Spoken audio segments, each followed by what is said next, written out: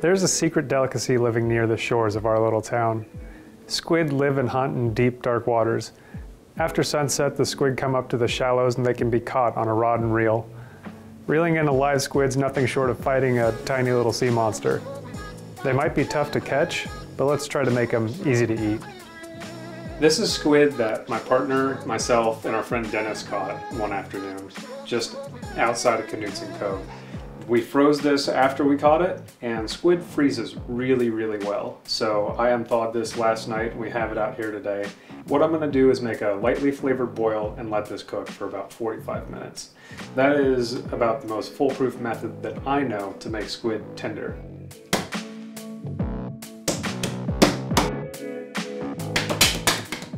You've seen all the different kinds of like bashing and frying it, and sometimes it just doesn't work. So today I'm going to do as much as I can to make this squid edible.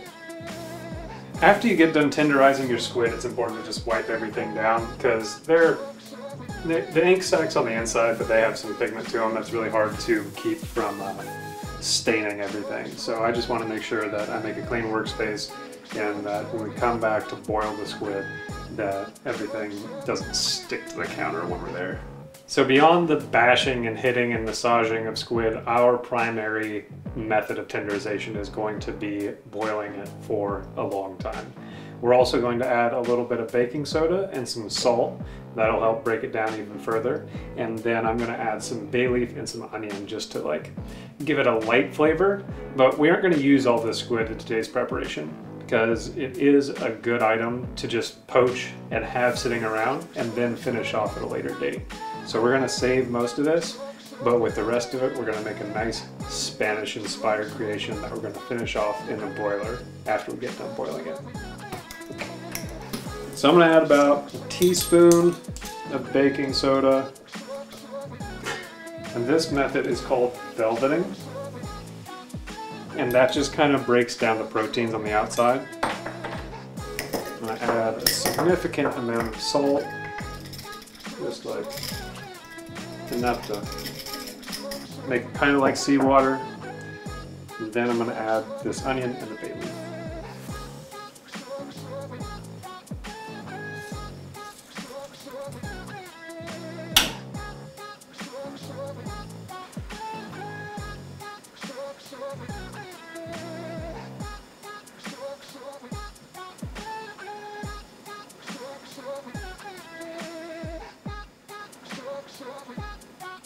So I'm just adding these to the pot. It's weird how good it smells right off the bat. I'm kind of positioning these into the pot so that they aren't on top of each other. But it's all right to have a crowded pot on this, because we're just going to let them cook off nice and slow.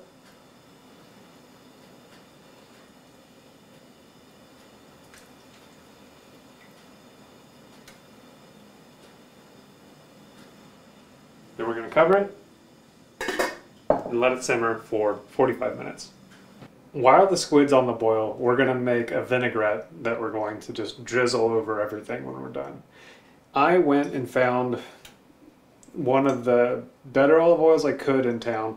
I'm not usually happy with the kind of olive oil I get in town because it's all different blends of different kinds of places, and I never know how long the olive oil's been sitting in the bottle. But I got as good and as reasonably priced one as I could, and I'm going to do about half and half olive oil and butter just to kind of hedge my bets on how good the oil is going to be. And then we're going to add some flavors like smoked paprika, a little bit of spicy red pepper, garlic, onion, black pepper, some parsley, thyme, and then we're just going to kind of let it sit on a low heat until all the flavors come together. And once it cools down, we're going to add some red wine vinegar, and that will be our vinaigrette that we're going to put onto our squid. Let's cut to a slow-mo montage, and I'll show you how it's done.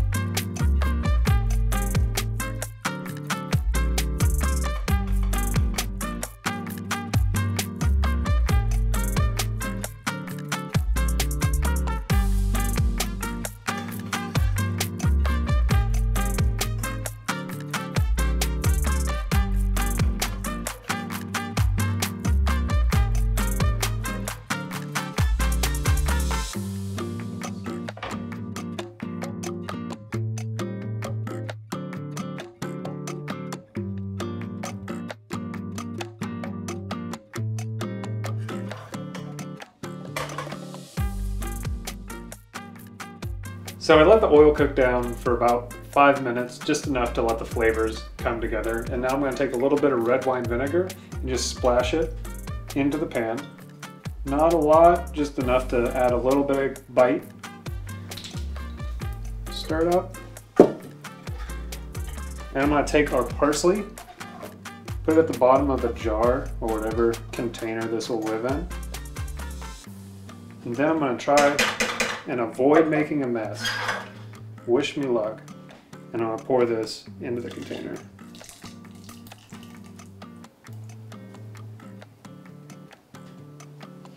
And I'm just going to swirl that around. And there we have our vinaigrette. Okay, our squid has been cooking for about 30-45 minutes and it is steamy. Still really hot. But we need to kind of give it a rinse to get that baking soda off. So we're going to move over to the sink and I'm just going to let the cold water run and just let everything kind of come to an equilibrium in temperature before I can actually handle it and get it back into the oven.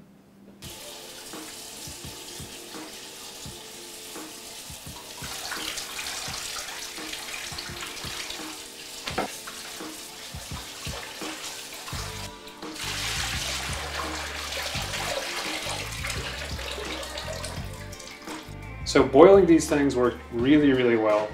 And one thing that our local hook arm squid have that not a lot of other squid do, instead of suckers, they have little hooks on their arms. And people worry about getting those caught in their throat, and it's understandable, but if you boil them like we have, then those hooks just completely disintegrate and become little ridges along each of the tentacles, and those actually crisp up really nicely under the broiler. With all of our squid cooked completely, we're just going to put a few of these away for another day. I think I'm just going to keep a couple out. I'm just going to stuff a few of these in here. Leave a few of them in our pot. Put the rest of them in the fridge. Because preparation is really easy for simple dishes like this. Now I'm taking what we have left, 3 bodies or 3 tentacles, and I'm just going to split them. Just split them so we can kind of get a better, more even laying out onto our cookie sheet.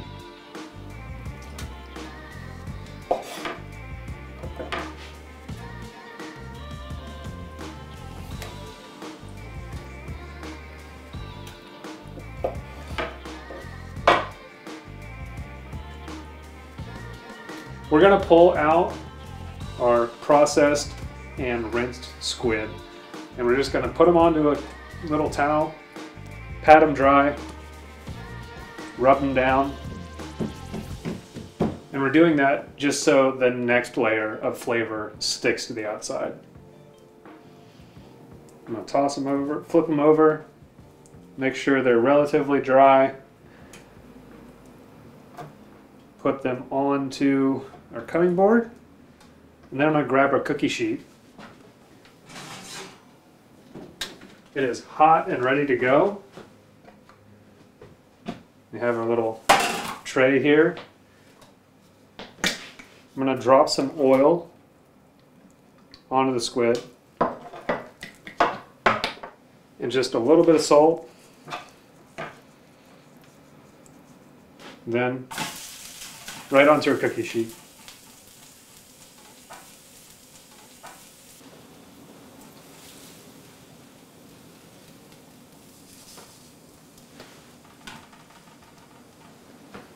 And now these are going right into our broiler. I have it set to high, and we're going to pay a lot of attention to these because we don't want them to like turn completely dark, but we do want as much as possible getting as crispy as possible, as quickly as possible. So let me just shove these in here.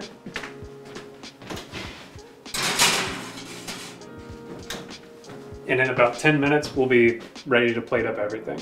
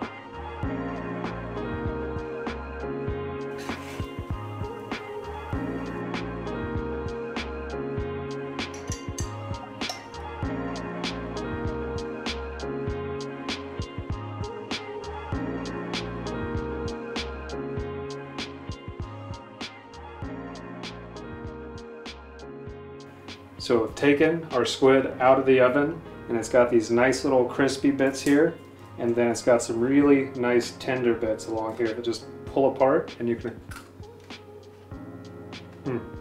Wonderful.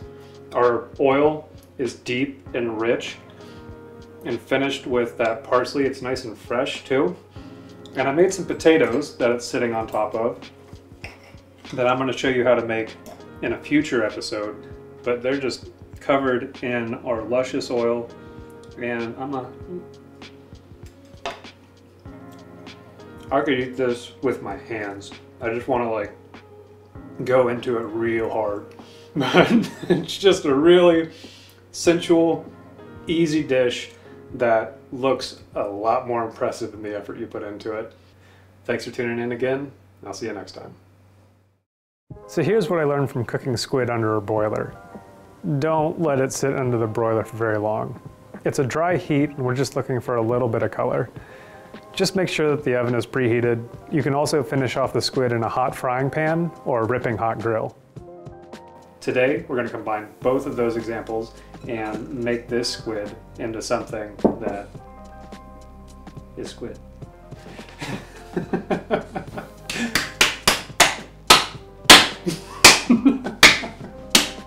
going to do it even more. What? What?